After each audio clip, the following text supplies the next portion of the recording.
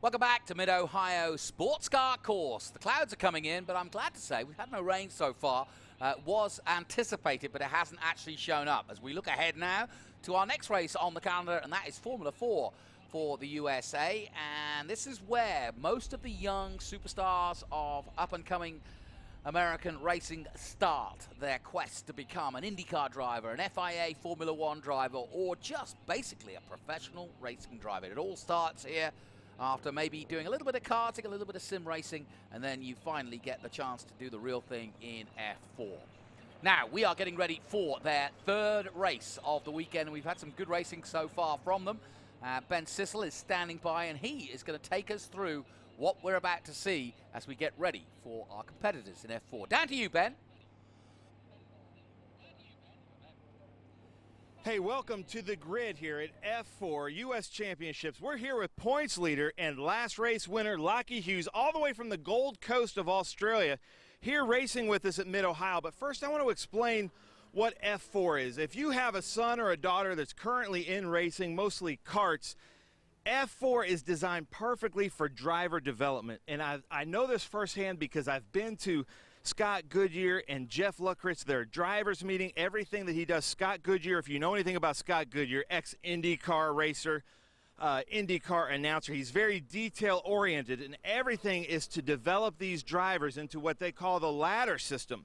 Then it goes from F4 into FR Americas, which is the F3 base chassis, both Ligier chassis, but this is the F4. You're going to see a little bit of ground effects, a little bit of ground force and wings on the front, no brake ducting. It's a little bit smaller tires, but it is the Honda K20 engine, the same engine that was in my Civic Type R, non-turboed in these F4 cars, and a little smaller wing back here with some ground effects. But we're going to talk to Lochie Hughes, because Lochie, coming here, racing all the way from the Gold Coast of Australia, what does the F4 series mean to you as far as driver development goes? I think it's a great series. Obviously, it's a great first stepping stone, and you know, I'm loving every minute of it. Nice. And doing a very good job, I might add. He won at NOLA with us in the first round. He won today in the earlier race, did really well at Road America. But we'll walk up. We have 22 cars in this, and the great thing about F4, they can race really close. The aero packages in this don't give the kind of wash that most ground effect cars and wings and slick cars give. So you're going to see really close racing. Jason Alder's in the booth. He did really well with us in F4 last year. He's going to be able to explain how you can draft on these long straights here at Mid-Ohio. Bryson Morris won the first race here with us, all the way from Nashville, Tennessee area, a really good driver. He had his first race win with us last year in Brainerd, Minnesota. And so I'm going to give it to Jonathan to introduce Jason Alder, and then Jason Alder, you're going to be our resident official on the F4 platform because you did so well with us last year. So gentlemen, I'm going to you.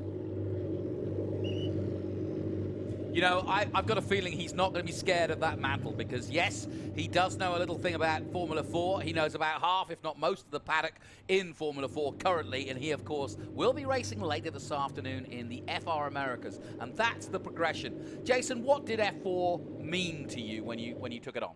Oh my goodness, F4 was incredible for my development as a road course driver. It's essentially the best stepping stone that you can really be a part of, especially early on in that career, being the first, you know, kind of step outside of go-karts. So a lot of these drivers were in their first year of F4, some of them are in their second year, but there was a whole lot of talent across the board. Well, let me ask you this. I'm sure there's a lot of people tuning in, maybe some dads and some kids, wondering, well, what kind of qualifications do you need to be able to drive one of these things, and what could help you get to a point where you could do it well?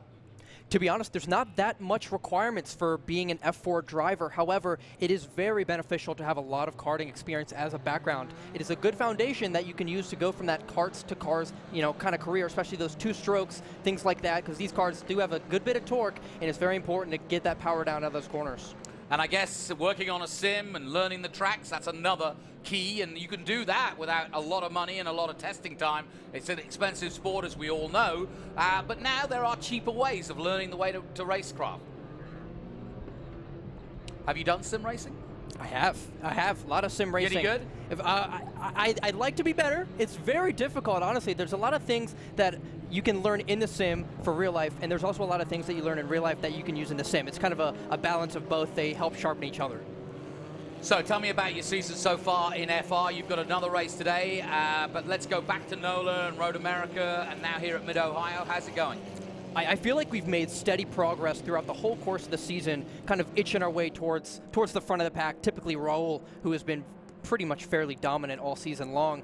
I know at NOLA we started off around a second to a second and a half back, but we've just been cracking away at that, and I think this weekend we've been closer than ever, with the exception of that last race. But I am super confident for race 3. I think that we're going to have a good race car for the event, and I think we can do some damage from 4th place on the grid. Now, we've met before. I know your parents. I've known you pretty long now. And what is your ambition? Tell the folks what you hope to gain out of this sport.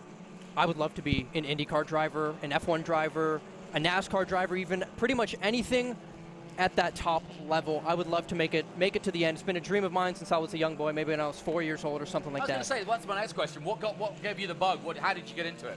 Oh, man. My dad, actually. So I just to give a little bit of background, I do not come from a family in racing whatsoever.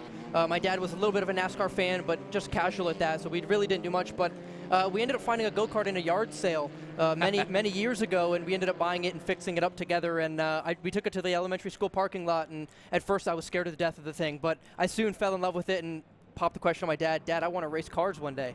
That's awesome, and I bet you had that sinking feeling of how the heck am I going to afford that? Oh my goodness, we had no idea what we were getting into. Well, I'm going to talk to you some more about your career and some of the sponsors. You've got some unique sponsors that you're involved in, including some, is it diabetes that you have a foundation with? Or yes, my eldest sister Jessica has type 1 diabetes. Okay, cool. Well, I'm glad you've got that as part of what you're doing as well to help her, and awareness of that situation. There's our drone base right by our commentary booth, doing a heck of a job from high above. They have trouble landing the damn thing, though. They're doing point prizes to try and land it in these winds, but they're doing all right.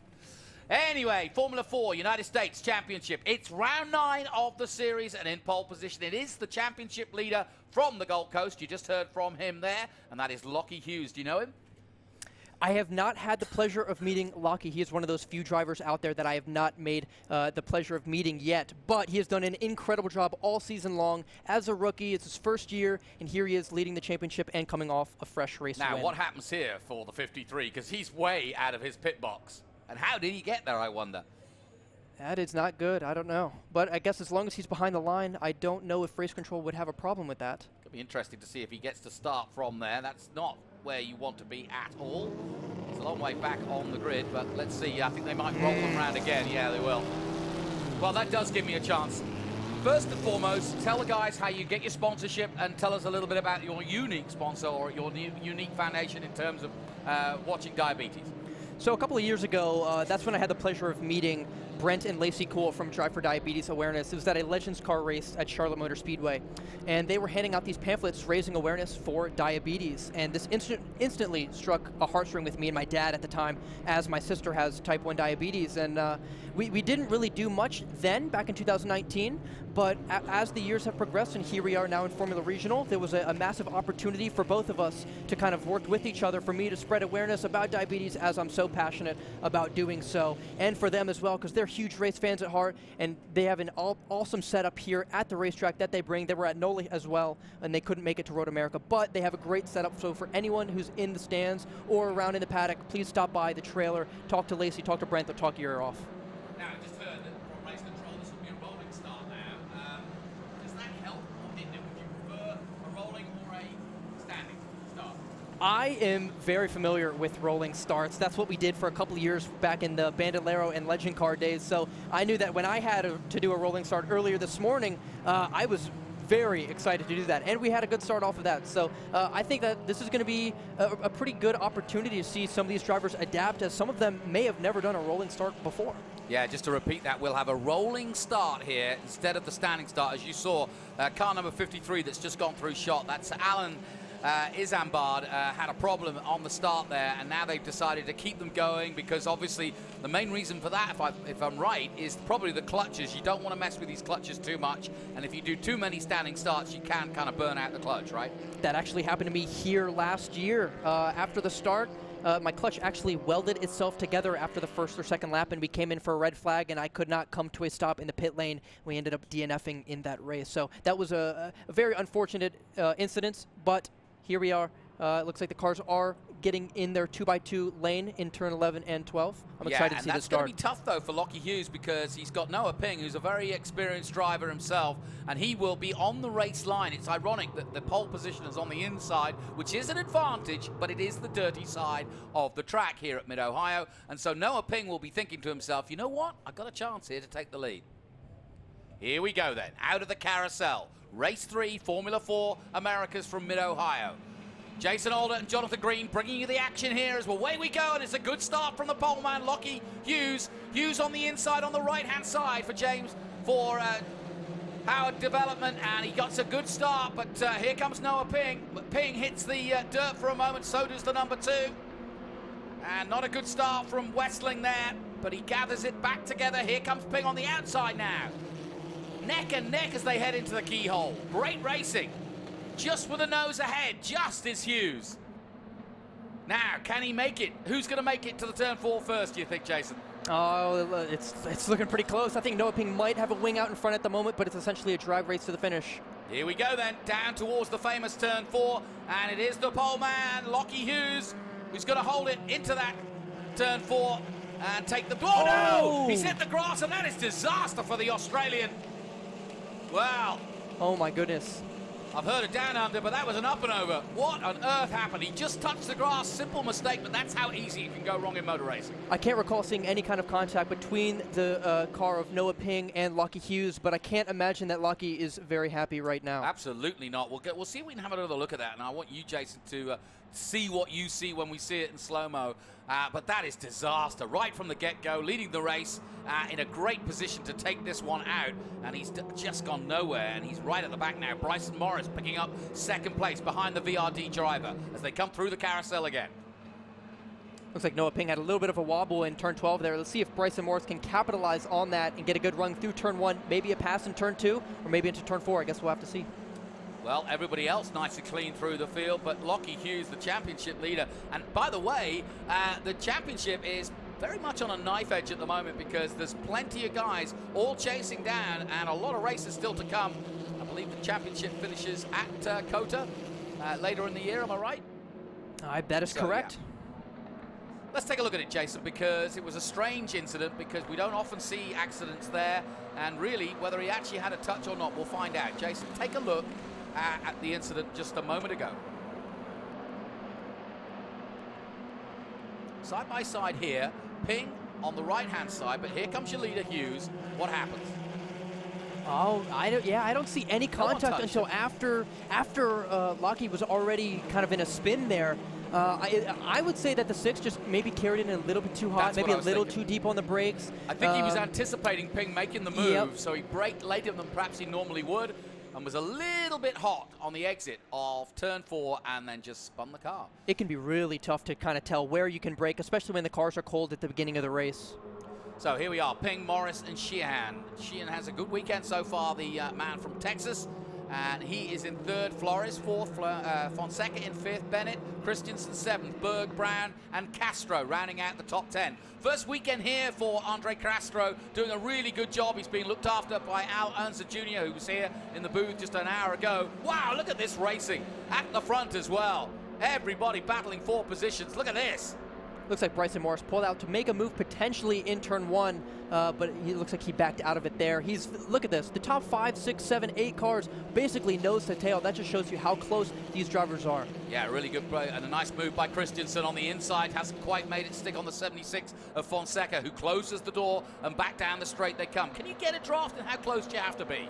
You can be within about 3/4 of a second. That's where I've noticed it kind of the most. But yes, these drivers are absolutely getting the effects of the draft. However, when the guy in front of you is also drafting on the car in front, then essentially negates your draft. And it looks like Bryson Morris also pulled out a move going into turn 4, but couldn't quite pull it off. Yeah, it looks as though he's settled for second place. No shenanigans there. And he's now looking up the inside. This would be bold.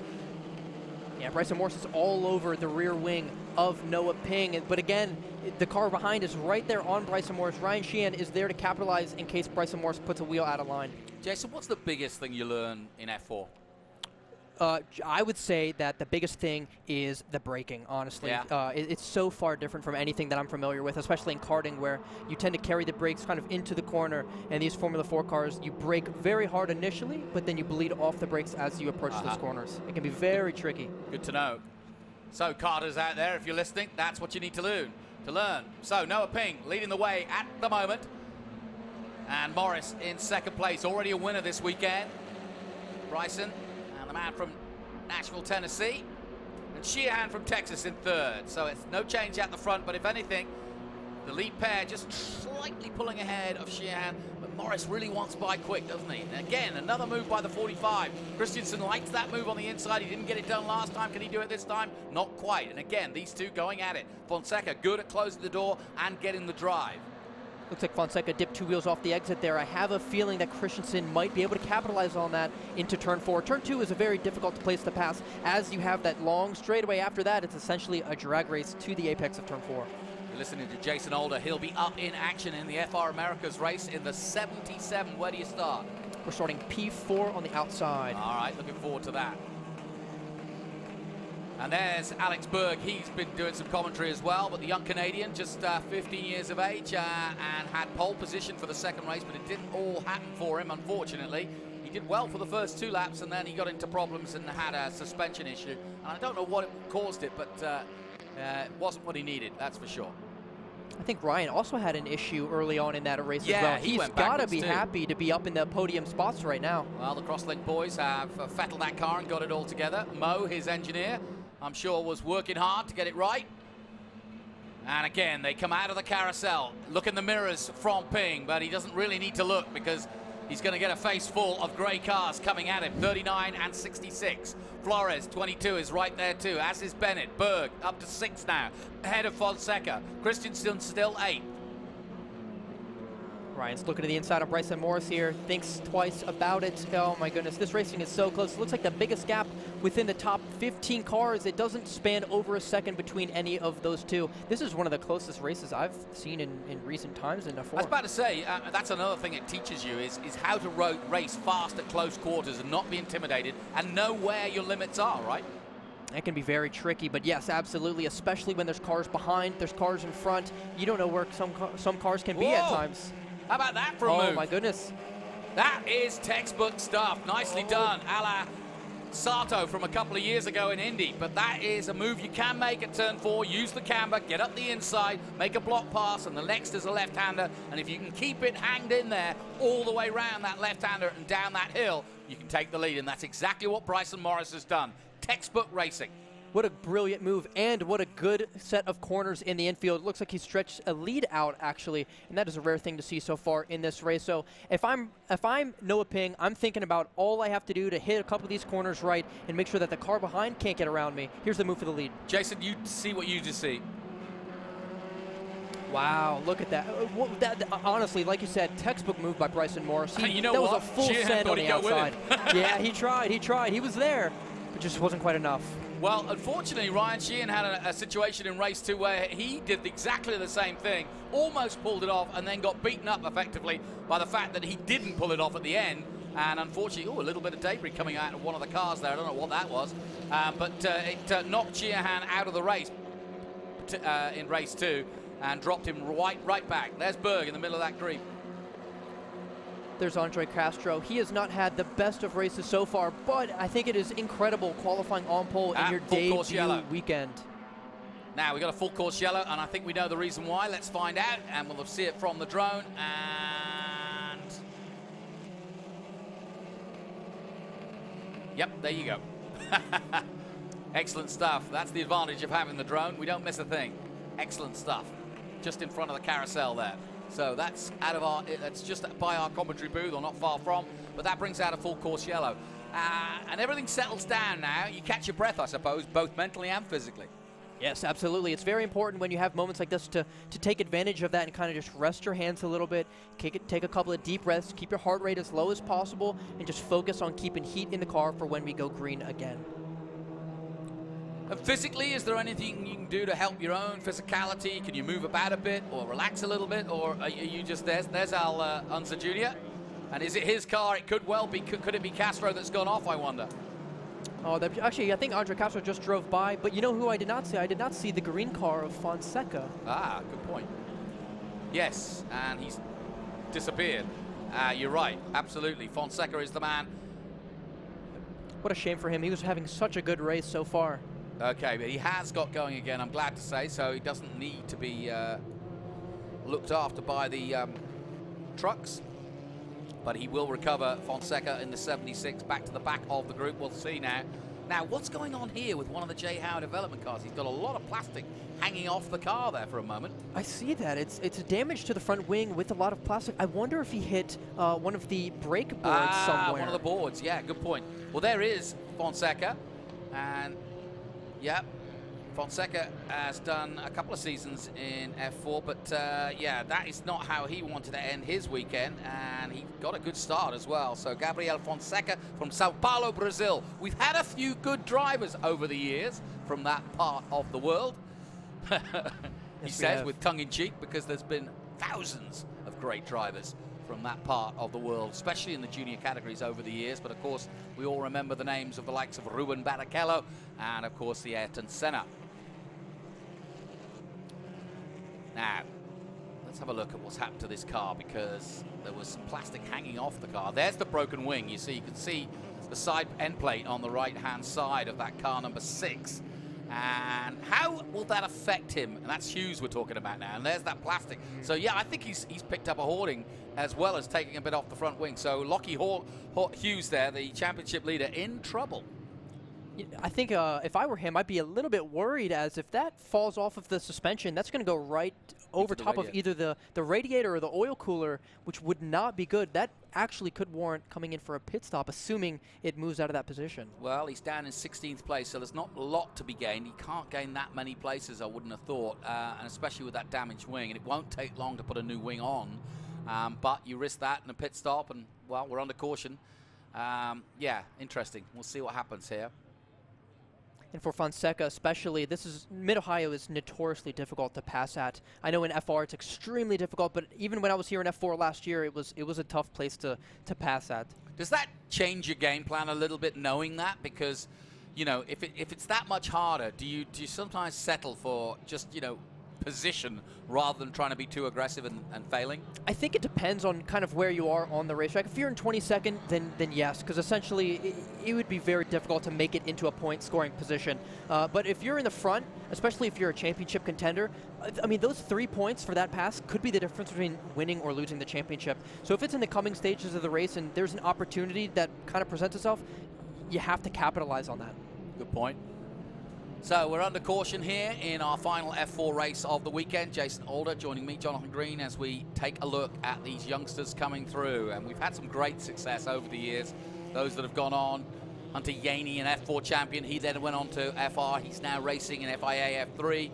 And obviously we've got people like Kyle Kirkwood, a former champion in both F4 and FR, and now going on to IndyCars. So do you keep an eye on those guys that have gone through the same ranks as you have and see how they're achieving and what they're doing and how they go about their business? Absolutely. I remember when I visited the racetrack for the first time back in 2020. It was at VIR, and I saw Linus Lundqvist winning all 3 races, and now I see him doing pretty much the exact same thing in Indy Lights. I know I watched him all last year, but absolutely watching David Malukas and Kyle Kirkwood in IndyCar is nothing short of incredible, because I know that me as well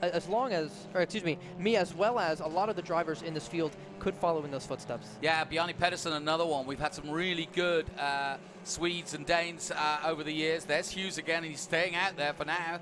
And let's see what happens in the restart of this one. The lights off on the safety car. Now, how far away from the safety car do you need to be able to see those lights, I wonder? That's a good question. You can see them from pretty far away, okay, cool. I would say. So everybody trying to get up to speed, get those tyres up to grip as they come through Thunder Valley. We'll get a restart here. Morris leading Ping, Shehan third, Flores, Berg and Bennett. Watch for Berg in the 08. He's up to 5th already. He's disappointed after having pole position and not being able to capitalise on it. And so Berg's definitely got the bit between his teeth. Bryson Morris, though, already a winner this weekend, so he knows what to do at the restart. But Ping is going to be all over him. I know Bryson Morris, if I were him right now, I'm thinking about the earliest point at which I can go full throttle without the cars behind being able to do the same. Right. And away he goes then. Yep, and he slings straightly to the inside to defend that position. Now back on the race line. That was a good restart, a smart restart too, because it really didn't give Ping any opportunity to dive bomb him, and that opportunity may come, but again, Morris is wise to it. He's weaving from side to side, and that really is just tactical to make sure that Ping can't make a dive up the inside and leave it to the keyhole at least. A side-by-side action here as the number 4 of Brown goes side-by-side with Alex Berg. And Bennett, excuse me. Looks like Morris and Ping had very good restarts. The gap to Shehan opened up quite a bit after that restart. Now Shehan's under pressure now from the 22 of Flores. Arturo Flores. And here are the leaders, and just holding on Bryson Morris for now. But look at this, side by side again. Flores just getting through in the Flexi-sponsored number 22. Flores is actually going to keep that position there. Alex Berg fancies his chances around the outside. Can't quite do it, the Canadian. What an incredible race for Arturo Flores. He might be on for his maiden F4 podium. Yes, that would be impressive. But boy, what's really impressing me right now is how close all of them are. Look at this group of 5 cars below us. Fantastic. There go the leaders. They've got a nice gap now. Oh, no! And another spin. 2-car spin. Oh, no, that's Alex Berg. And that is Alex Berg. In the wall. What a disaster. I feel for him. He's had a rotten weekend in many ways. And he, of course, was one of the championship contenders coming into Mid-Ohio. He's got the car going again, so no major damage. But I think the suspension is out of whack. Yeah, he's done. He's done. Absolutely done. He manages to crab back to the pit lane, but that's not going to help him at all. What a shame seeing that. Oh, he was having such a strong weekend, such a fast car, but just unfortunately, it just didn't go his way. Jason, take another look at it.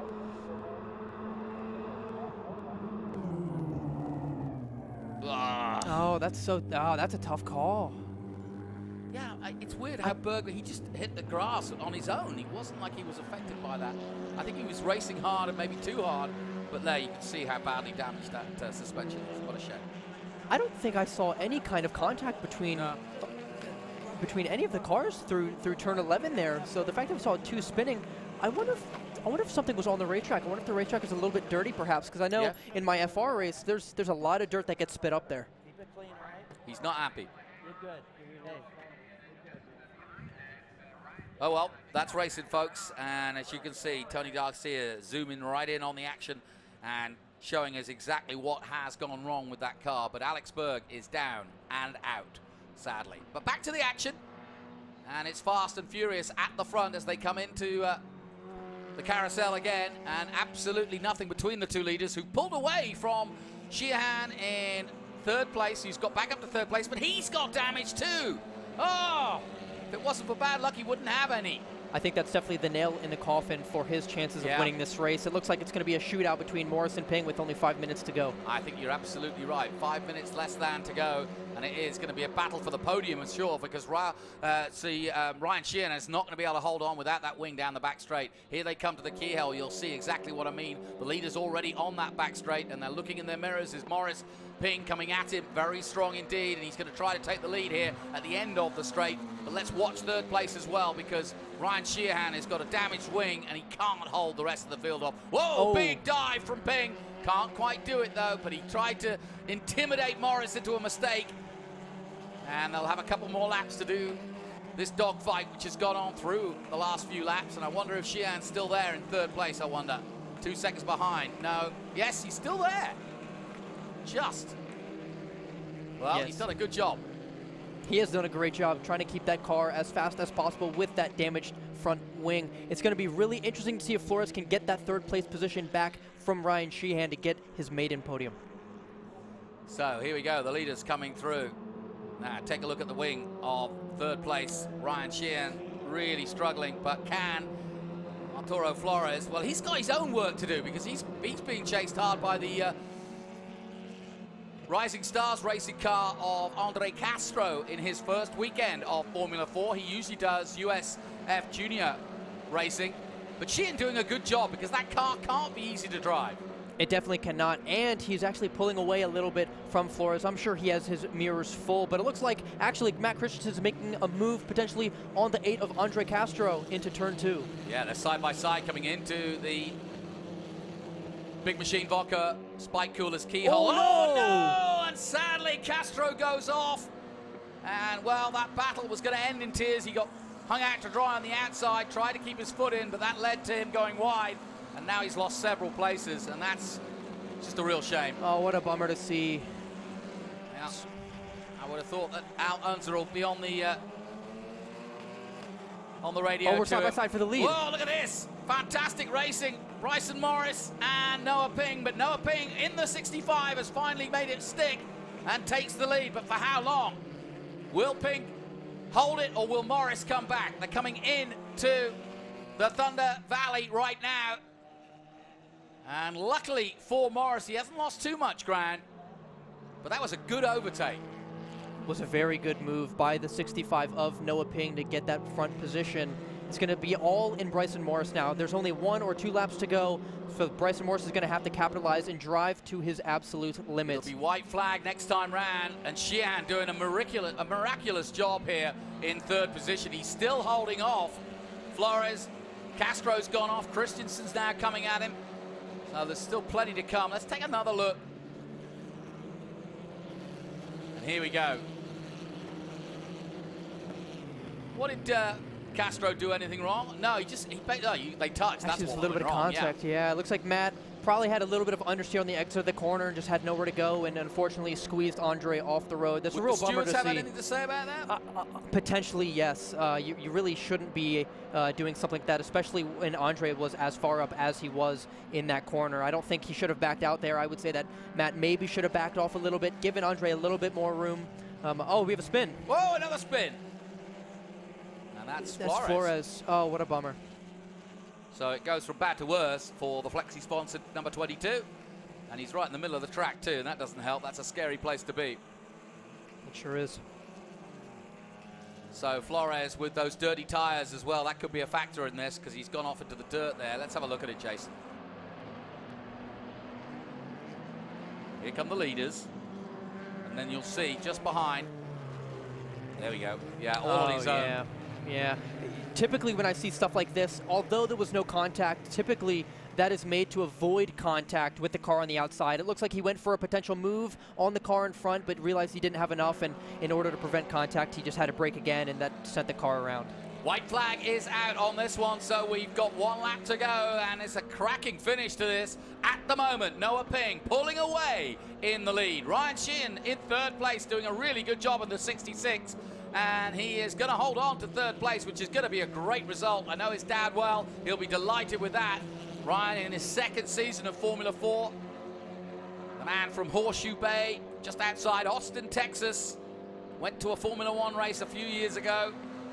Saw what he liked and said, I want to have a go at that. And here we are, just a couple of years later, and he's doing the real thing. He put some great sponsors together locally. They've worked really hard in the Austin area. I just happen to know that because I live in Austin, so I'm well aware of how hard Ryan Shehan and his team are working to stay on this grid and stay in the hunt to be a professional racing driver. But Noah Ping is doing the business, and I would have said he's comfortable. He's got a, 3-car length lead as he comes down into Thunder Valley. And Jason Alder, this has been a good performance. He chose his moment, chose it right, and he's taken advantage. Yeah, Noah Ping really did a perfect job there. There was a lot of pressure from behind. He had to make some moves in order to get to the front, and he did it and pulled away from Bryson Morris just enough so where he couldn't get in the draft to make a move into turn 4 on this last lap. But it looks like Noah Ping will be your race winner in race 3. Brilliant stuff then. Noah Ping wins at Mid-Ohio, takes victory over Bryson Morris, who had led for some time. Ryan Shehan takes 3rd place with a damaged front wing and a miraculous job done. Christensen takes 4th place Isambard takes 5th. Carrara, his best result of the weekend. The Argentinian taking 6th place. And Lochie Hughes recovers well despite the damage to his wing and takes 7th place ahead of Castro in 8th. Bolen 9th. Brown in 10th. And that was a good race. Some good racecraft, some good comebacks, and some good racing under pressure as well. Definitely, there were a lot of good moves there, a lot of respect between these drivers. I really like how we only saw that one yellow that we had. That's very nice to see. You know, one thing that we didn't talk about was International Motorsport just had a 5th and 6th finish. Yeah. That might be their best result in terms of a double result of the year. That's very good to see for them. That is very good. You're absolutely right. Good call. But good racing all the way through, and especially by Noah Ping. VRD, Dan Mitchell will be pleased with that. He, of course, the Englishman who runs the team. And VRD have put together an excellent run. They were the ones that run under Yaney, of course, and they've always had some very good drivers and some good development within their ranks. Yes, indeed. I know I had a blast driving for them last year. Here we go, side-by-side stuff. This is where Noah Ping took advantage, and he did it with style too. Look, waited for the braking point, had the inside line, kept his foot in, and that's where he took the advantage by staying fast, and then he'll have the inside run, and that is excellent racing. That really is. That's not easy to do when you're wheel to wheel like that, and that's a tricky part, that mid-higher circuit, probably the hardest part of the track to go racing. Certainly. Going side by side through madness is definitely tough, and Bryson Morris did a great job. Noah Ping did a great job, and it was side by side all the way from turn 4 through turn 5 into turn 6, but Noah Ping just had just enough to stay out in front of Bryson Morris. Well, that should inspire you for a move at turn 4. I'll be waiting. Absolutely. Well, I've got Ryan coming in here to talk through your race, so that'll be fun to talk to because he knows all about that, having tried it twice. It didn't come off in race 2, but it did come off for him in race 3 because he's got a podium. Well, while we take a breath, let's take a look at some of the highlights from our F4 race 3. And at the start, it was side-by-side action right from the get-go. And sadly, Lochie Hughes going off on his own at the exit of turn 4, just a little too hot. Hits the grass, and that's where it all ended. Fonseca in a great battle. And the 45 also going very well. That's Matt Christensen. But he got tight at the front. Very tight indeed, as Bryson Morris had the lead. Bryson Morris had a win already this weekend. And then 2 spins there going round. Berg involved in that one. Alex Berg. And then more battles going on, and that was Castro going off, but he was actually taken out a little bit by Christensen. And then right at the end, Noah Ping taking the lead away. And once he got that lead, he never looked back, and that was brilliant stuff by him. He wins, Noah Ping. Let's head down to our man, Ben Sissel, who's going to talk to our winner, Ping. In fact, it's John Fippin, of course, the series commentator and the man, of course, who looks after Mid-Ohio as well. So let's head down to John Fippin, who's going to talk to our man, Noah Ping. Noah Ping getting a well-deserved sip of water and his hat. Noah Ping, what an exciting race it was.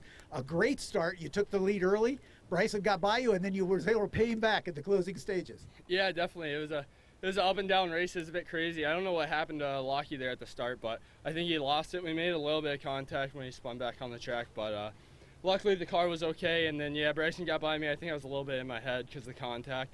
But it actually ended up getting like a little wet in the keyhole when I got the pass. So he ended up out-braking himself in the wet, and I kind of like waited for the car and then got back to power and was able to pass him on the inside. Congratulations on your second win on the season. Thank you, appreciate it. Noah Ping, your winner, Jonathan.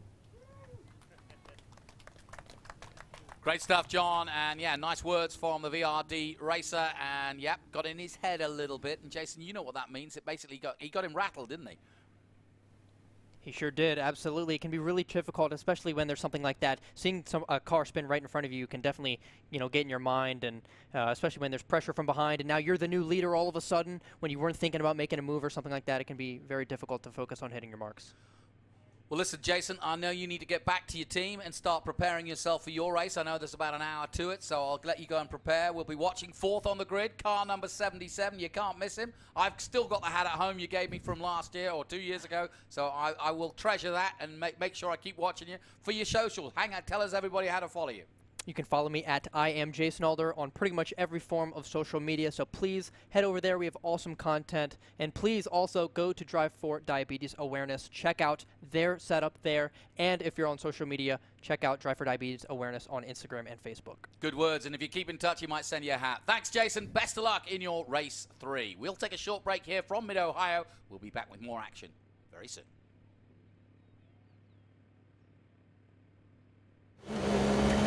In fact, we're going to take a short break.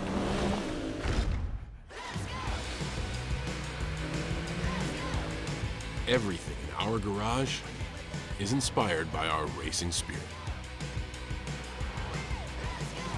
Race in for a great deal on the Honda CR-V. Only at the Honda Dream Garage Spring Event.